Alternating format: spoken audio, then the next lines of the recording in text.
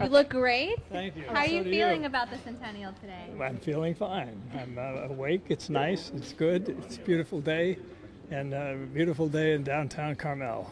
Ah, the weather's in our favor This today. is the same kind of day when I first came here, 60-some years ago. And you fall in love with the city? Yep.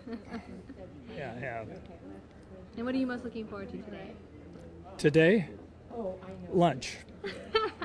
But, whatever. I'm just going to go down and see what the folks want to do. And tell me about your outfit choice today. Very, very hip. The outfit, these are all old stuff. This is Poncho. I wore this in Fistful of Dollars for a few dollars more, and the good, the bad, and the ugly.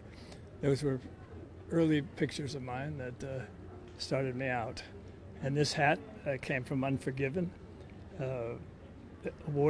Academy Award-winning movie, and which I was in. And what else? The shoes might have come from Rawhide. I don't know. A legendary outfit today. The Spurs, maybe. And what is it about Carmel that keeps bringing you back?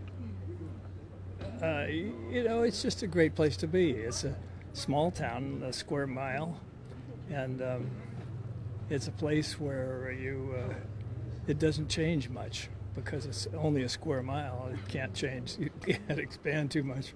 So it always kind of remains the same. You always get the same feeling when you come back that you did, in my case, many years ago.